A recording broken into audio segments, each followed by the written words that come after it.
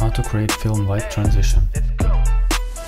Drag and drop adjustment clip on top of your two clips. Make it 1 second long and place it on top of your edit. Now go to Fusion, add directional blur node. Go to the first frame, set a keyframe on length. Go to the last frame, set a keyframe on length. Go to the 8th frame and set length to 0.2. Ease your keyframes. Now create a circular mask, connect it to directional blur, make it invert, soft edge 0.2. Now select these two nodes and duplicate it. This is what we have right now.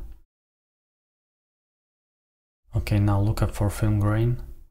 Set size to 1.25. Go to the first frame and set a keyframe on strength. Go to the last frame, set another keyframe. Go to the 8th frame and set strength to 0.3. Ease your keyframes. Now look up for brightness and contrast. Go to the first frame, set a keyframe on gain. Go to the last frame, set a keyframe on gain. Go to the 8th frame and set gain to 1.4. Ease your keyframes. Now connect merge node and connect fast noise to merge. Go to merge, select apply mode to screen. Go to the first frame and set blend to 0. Go to the last frame, create a keyframe. Go to the 8th frame and set blend to 1. Ease your keyframes. Select fast noise node, set detail to 1, set contrast to 2.2 and set seeds to 1.